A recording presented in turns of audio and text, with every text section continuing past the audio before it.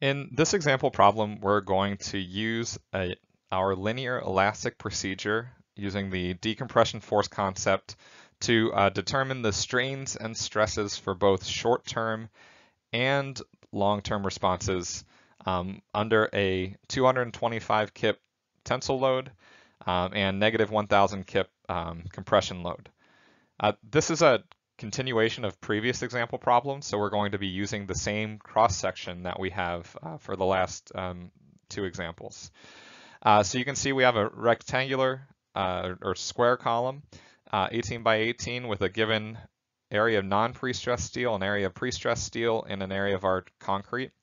We have a 7 KSI compressive strength, and we have some given long-term properties, so our creep coefficient, our shrinkage strain, and our 5% strand relaxation. So the first thing that we need to do in this example is we need to calculate the initial strains that occur during the tensioning procedure and the locked-in strain caused by our post-tensioning. So the locked-in strain differential between the post-tensioning and our concrete, or our column. So to do this, we need to find our modulus of elasticity in our concrete. We need to find the initial strain in the pre-stressing, and we also need to find the force in the pre-stressing. This is the same procedure as the last few examples, so we'll go through this quicker. We can then find this initial strain caused by our post-tensioning using our equilibrium expression and using linear elastic material assumptions. Initially, we have no external applied axial load, so n is equal to 0. We can plug in all of our known values and solve for this initial strain that's in the concrete or in the column. So we'll find that strain to be negative 0.131. And we can then find this locked-in strain differential between the pre-stressing and the column to be our initial strain in the pre-stressing minus the strain caused by during the post-tensioning procedure, which will be equal to 6.27 times 10 to the negative third. So now we can use this locked-in strain to calculate our short-term decompression force. So this decompression force is the force required to get our column back to 0 strain. So our pre-stressing causes an initial strain in the column. So this decompression force is the force required to overcome that initial strain that occurs because of the post-tensioning. So you can see the equation for our decompression force here. And because we're looking at the short-term decompression force first, all of our different long-term components will neglect. So all those additional terms are equal to 0. So our decompression force is then equal to the area of our pre-stressing. So 1.224 square inches times the modulus in our pre-stressing. So this is short term, so we don't take into account relaxation. And then times the locked in strain, so 6.27 times 10 to the negative third. And we'll find this to be 218.8 kips. So this is the force required to get our column back to 0 strain. Our next step is to calculate our short-term transformed area. The transformed area, what we're doing is we're transforming our steel and our pre-stressing into an equivalent concrete area. So essentially, if we apply an axial load to our column with steel and pre-stressing, it should have the same response as if we applied a load to a column with this transformed area made of all concrete. So transforming everything into one material will help simplify our analyses. So our transformed area, our short-term transformed area, is going to be equal to our concrete area, 318.8 square inches, plus our modulus in our steel divided by the modulus in our concrete times our steel area plus the modulus in our pre-stressing divided by the modulus in our concrete times the area of our pre-stressing. And this will give us a transformed area of 350.4 square inches. We can then use this transformed area to figure out the strain in our column caused by our 225 kip tensile load. So we'll use our equilibrium expression here and with our decompression force and our transformed area to calculate our strain. So our strain is going to be equal to 225 kips minus our decompression force, which we found on the previous slide, 218.8, divided by our stiffness times our transformed area.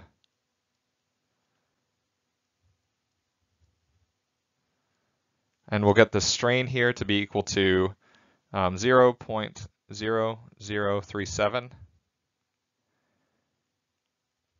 times 10 to the negative third. So this is the strain that's in our column caused by our 225 kip tensile load. So using this strain and our linear elastic material assumptions, we can calculate our stress in our concrete, in our steel, and in our pre-stressing, so as I'm showing there. And then we can take all of our stresses times our areas to calculate our forces. And then similar to previous examples, we can add these together to see if our equilibrium checks. So here our summation of these three force components is about equal to 225, so equilibrium checks. We can also check our material assumptions to make sure that we're linear elastic. So our steel's less than yield, so we're okay there. Our concrete is still uncracked under this tensile load, so we're okay there, and our pre-stressing still in the linear elastic range. So all of our materials check as well. So these are the stresses and forces under our 225 kip axial tension load. Now we can find the short-term strains and stresses under an axial load of negative 1,000 kips or 1,000 kips compression. So we'll plug our axial load into the expression that we found on the last page, and we'll have negative 1,000 kips minus our 218.8 kips divided by our concrete stiffness times our transformed area.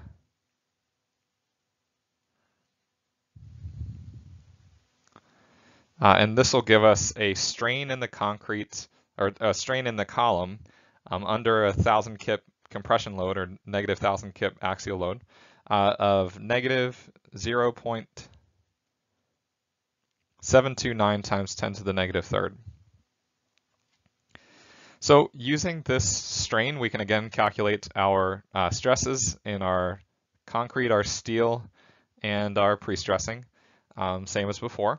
And then using those stresses, we can calculate our force components, just taking stress times the area, and then we can sum those force components to see if equilibrium checks, and we'll get a force, or the summation is about equal to 1,000, so our equilibrium checks. We can also check if our linear elastic assumptions are still holding true. So we have steel's not yielded, pre-stressing still in the linear elastic range, and our concrete stress is less than 0.6 to 0.7 F prime C, so we're okay on all those.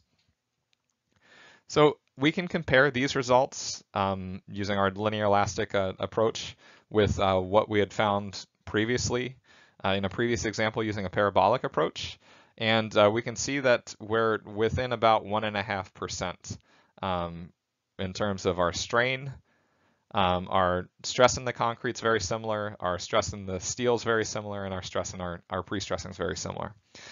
So again, generally, we're okay using our linear elastic approach up to about 0.6 to 0.7 F prime C. Next, we're going to calculate the long-term effects of our 225 kip and negative 1,000 kip axial loads, assuming that those loads would be sustained over a certain period of time. So to do this, we're going to use our effective concrete modulus to take into account our creep. So our effective concrete modulus is just our modulus divided by 1 plus the creep coefficient, which will give us our effective modulus there. We'll use our effective modulus for our pre-stressing. So we have 5% relaxation, so our effective modulus is equal to 1 minus that 5% times our stiffness in our stiffness of our pre-stressing, which will give us an effective modulus in our pre-stressing shown there. And then we'll account for our shrinkage in our decompression force by plugging in our shrinkage strain, which is given. So first, we need to calculate our decompression force. So our decompression force N naught long term is going to be equal to our pre-stressing area times our effective pre-stressing stiffness, 27,075 KSI, times this locked-in strain, 6.27 times 10 to the negative third, which doesn't change.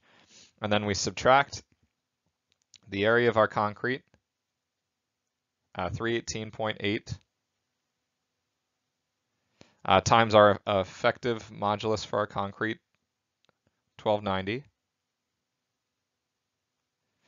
and then times our shrinkage strain, which in this case is negative 0.4 times 10 to the negative third.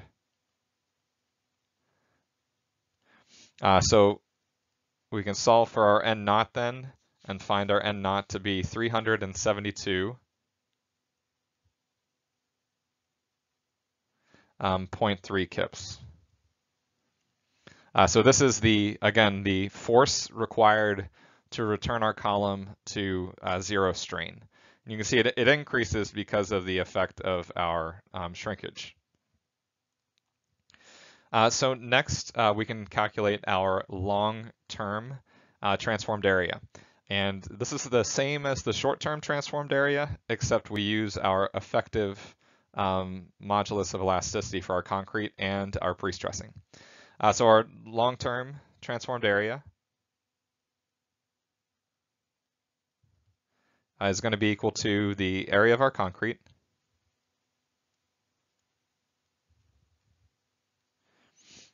plus our modulus in our steel divided by our effective modulus in our concrete times the area of our steel plus the effective modulus in our pre-stressing divided by the effective modulus in our concrete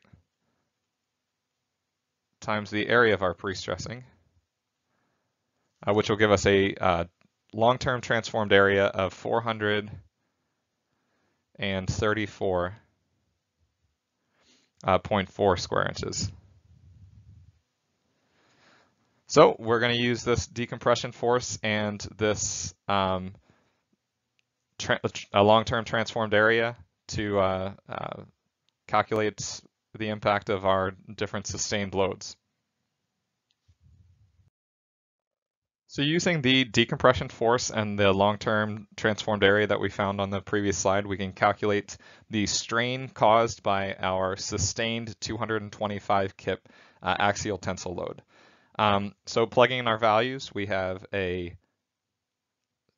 sustained load of 225 kips minus our decompression force, which we found to be 372.3, divided by our effective modulus, 1,290 KSI, times our transformed area, 434.4 square inches, will give us a strain here of negative 0.263 times 10 to the negative third.